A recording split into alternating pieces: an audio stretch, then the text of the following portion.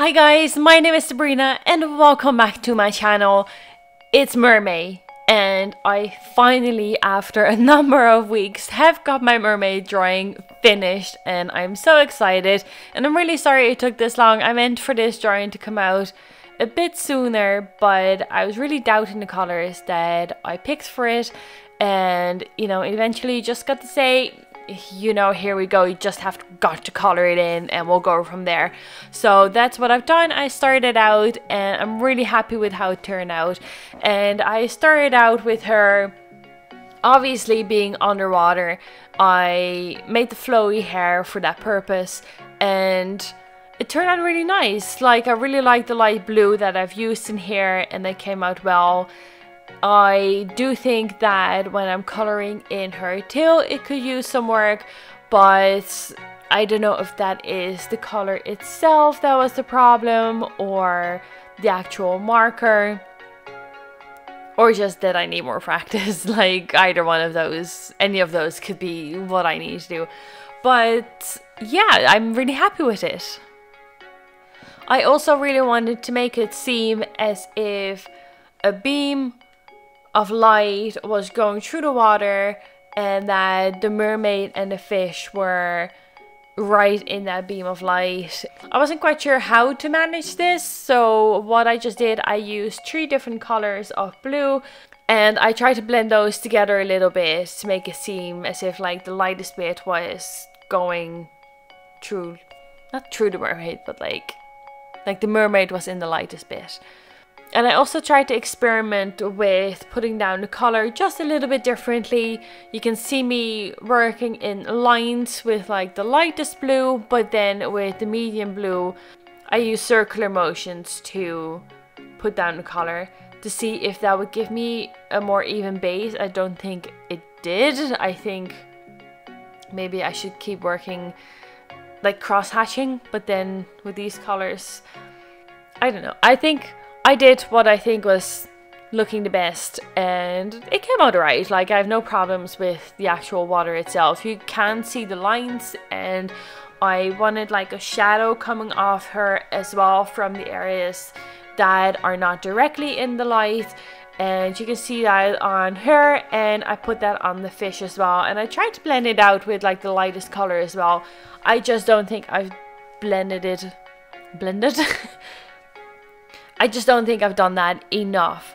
So maybe that's another thing to work at or to practice. Like, in all fairness, a lot of things require practice. I don't usually make backgrounds that often. I stick with the actual character itself and color that in. So backgrounds are something relatively new. I think this is my second... Yeah, I think this is my second background that I've really completed, or like that I've made a full background.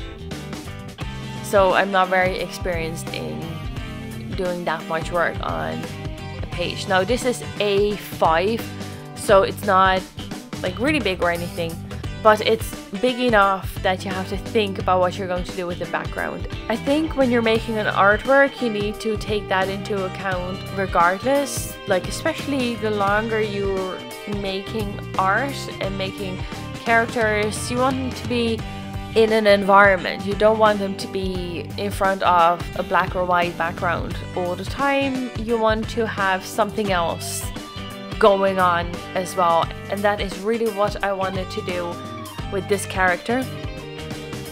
I opted for a green skin color because I did not want her to look too human. Like, she's a mermaid, even though you have cartoons of mermaids and they might have natural skin colors. In my head, mermaids, their skin color is just a bit different because they're not like us. They're their own made-up character little things, and I did not want to give her normal ears, so she's got like pointy ears as well. I know it's more like elf kind of ears, but I thought this really suited her character as well.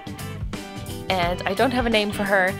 I am not usually in the habit of naming my characters, so that's not what I'm going for here either.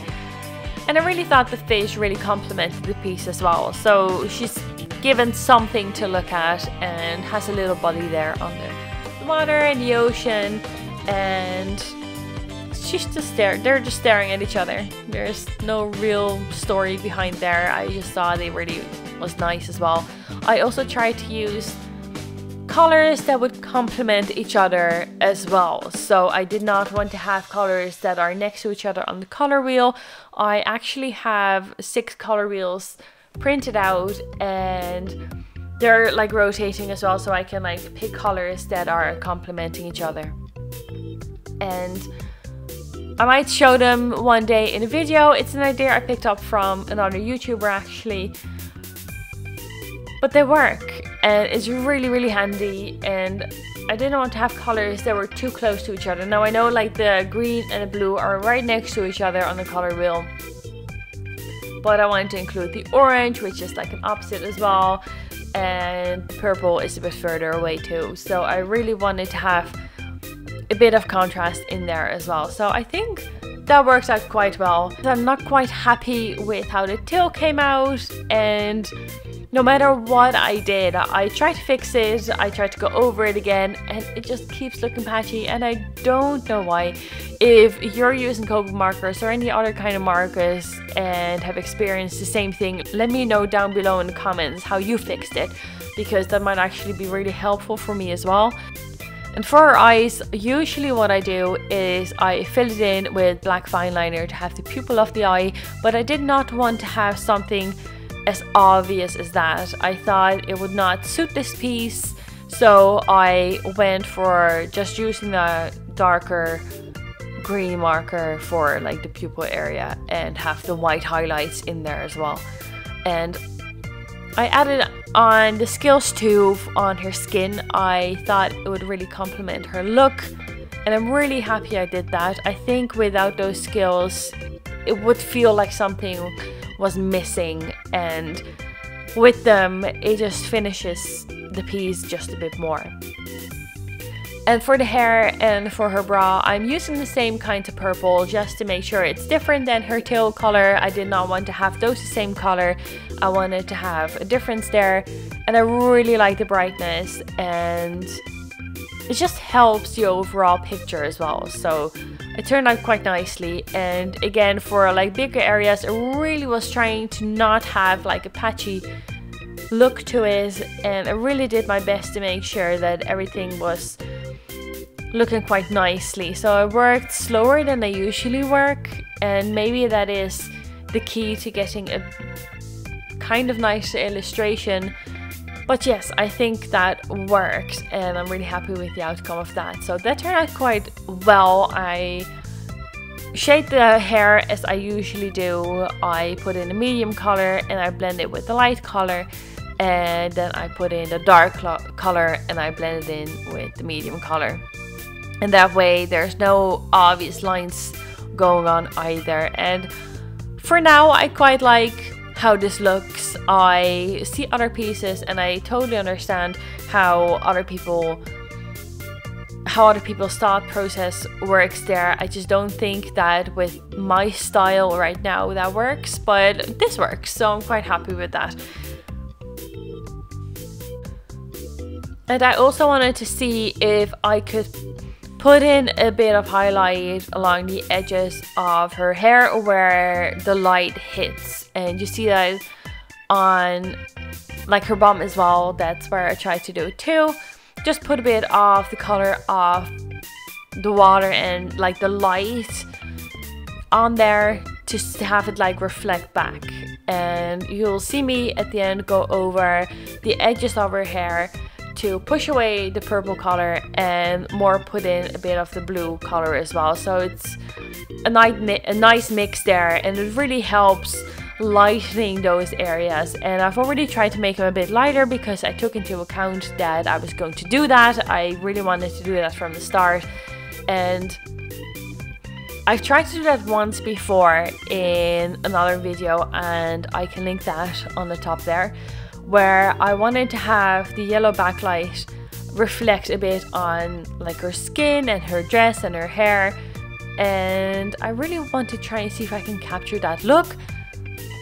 And it's tricky, it really is, and maybe I need to go to an art class and just get some extra information and extra practicing on how to do that, and to see how other people do it, because you shouldn't always rely on your own things. It actually can help to see what other people do, and you can get some tips and tricks from other people as well, so that's really good.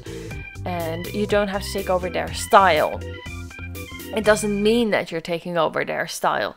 It means that you're trying to incorporate new techniques into your own current style, trying to improve yourself, which I think is really helpful too. So I can use any advice I'm given, and I'm really excited. And this week I'm actually going to another art workshop here in the country as well, just to see if I can get some more tips and tricks from there. And you know, don't forget, I really started this back up in December to have a goal in mind, and my goal is to really get better in my art. And you know, who knows, I might do commissions someday, and that's a very exciting and a little bit scary idea, because you don't know how other people are going to judge your art.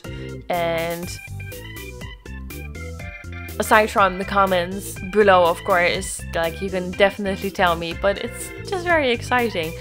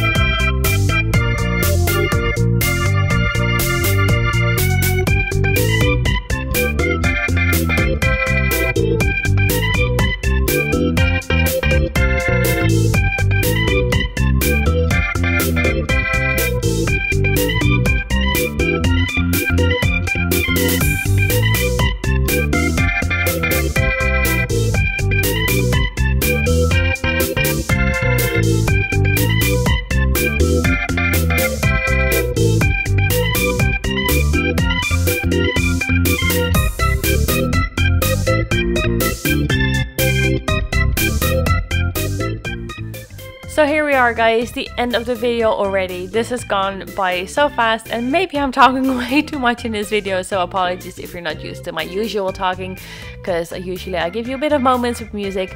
But I really want to thank you guys for watching. I appreciate it, and if you like this, please don't forget to hit that like and subscribe button down below. Thank you guys, and I'll see you next week. Bye!